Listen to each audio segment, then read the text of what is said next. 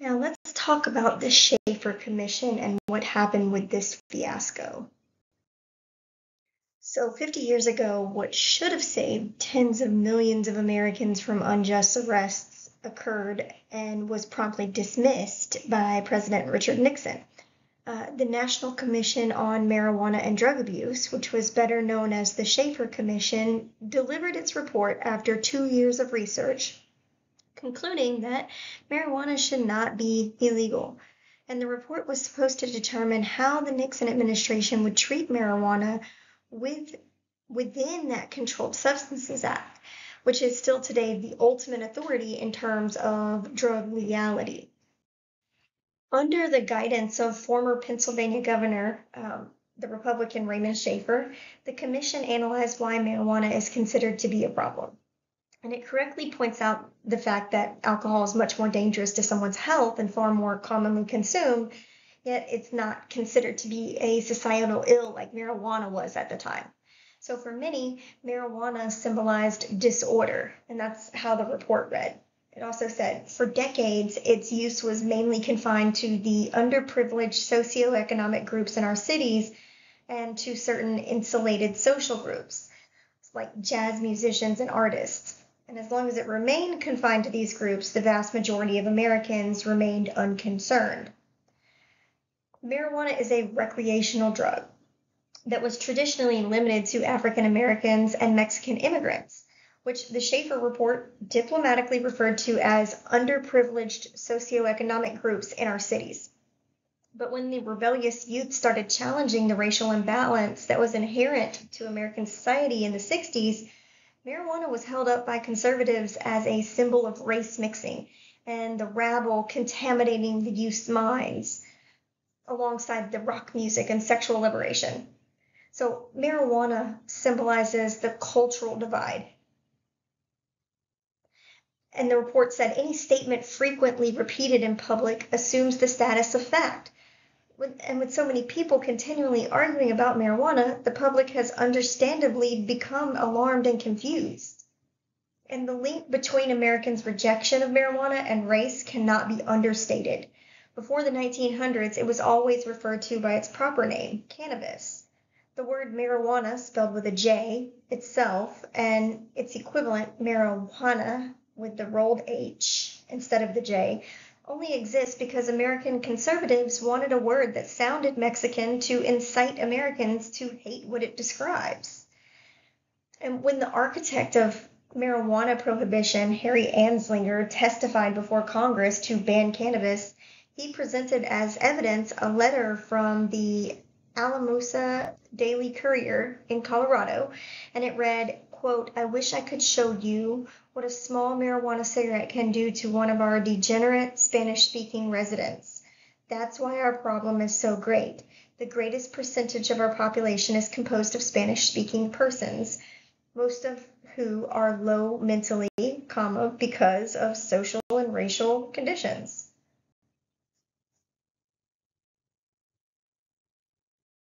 So once they realized the root of rejection of marijuana by the conservative American society, the Shafer Commission looked at the health and social consequences of marijuana use. And they noted that heavy marijuana users can have a form of psychological dependence, but not physical dependence. And they found no harm done by marijuana. There's a quote in there that says, "There is little proven danger of physical or psychological harm from the experimental or intermittent use of the natural preparations of cannabis, including hashish." So the only potential harm done by marijuana identified by the Shafer Commission was present in only 2% of marijuana users, and it was purely a potential emotional instability that linked to heavy daily use of marijuana. The report said, "Unfortunately, these marijuana-related problems, which occur only in heavy long-term users, have been overgeneralized and over-dramatized." The Atlantic journalist Eric Schlosser reported on the consequences of the Mexican Revolution of 1910, which led to a wave of Mexican immigration in Texas.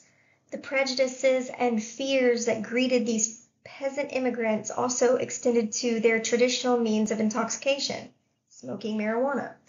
Police officers in Texas claimed that marijuana incited violent crimes, aroused a lust for blood, and gave its users superhuman strength. And this is the sort of absurdities that were widely believed by opponents of marijuana, largely due to the general racist sentiment permeating American society, regardless of the facts. So the belief that marijuana causes or leads to the commission of violent or aggressive acts first emerged during the 1930s and became deeply embedded in the public mind. And Shafer noted, before presenting the results of months of systematic review of all the available data at the time and the results of several studies sponsored by the commission itself, he said, no substantial evidence exists of a causal connection between the use of marijuana and the commission of violent or aggressive acts. Indeed, if any relationship was indicated, it was not a positive and direct connection, but an inverse or negative statistical correlation.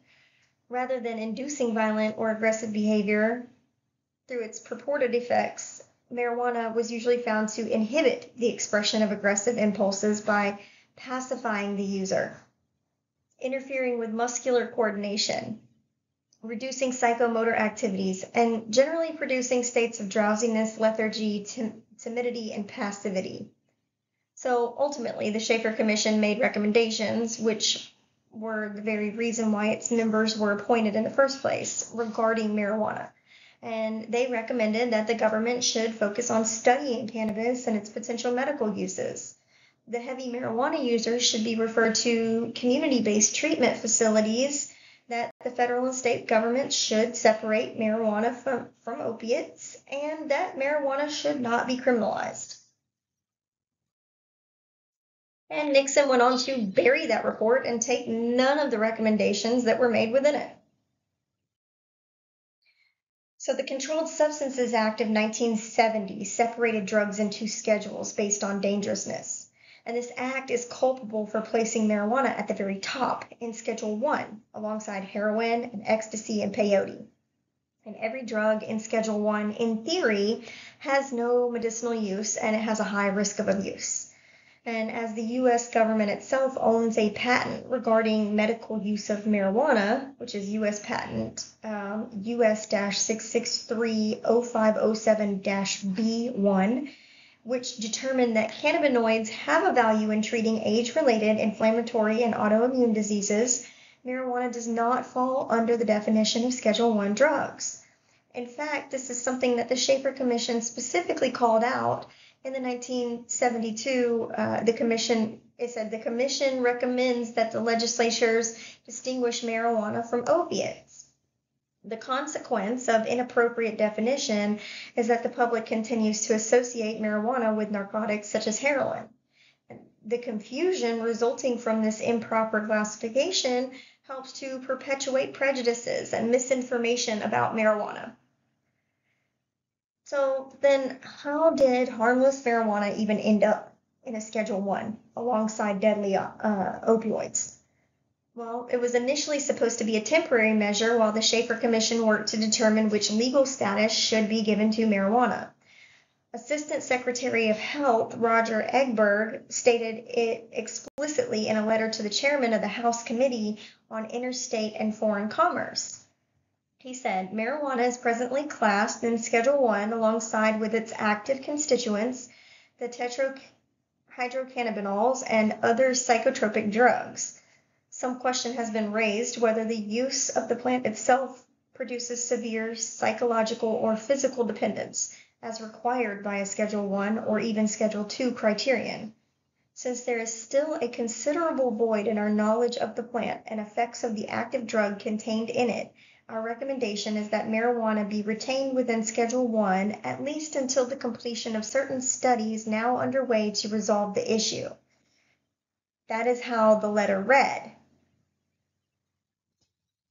But when the Shafer report, which Eggberg refers to as quote-unquote certain studies now underway, when it finally came out, the Nixon administration decided to ignore their findings entirely.